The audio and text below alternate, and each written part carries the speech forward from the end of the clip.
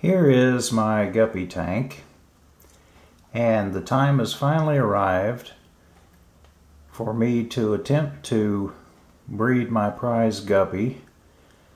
So I've taken the two fancy female guppies that match him better,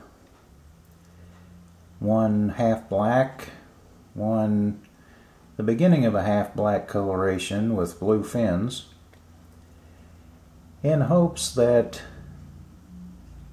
they'll be ready to breed. In all likelihood, they still have sperm packets to deliver before they will be receptive to breeding.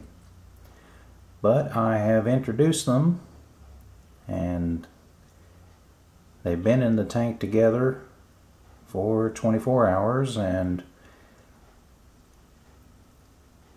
all seems to be well. I have had females kill males apparently in the past when I've tried this.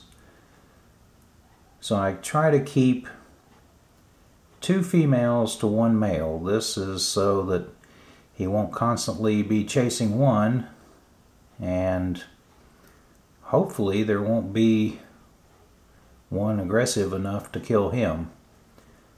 So far it's going well, and they all seem to be enjoying this tank.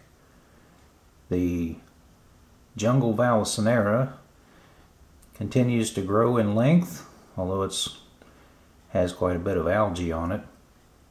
It's doing well now with some potting soil at the roots.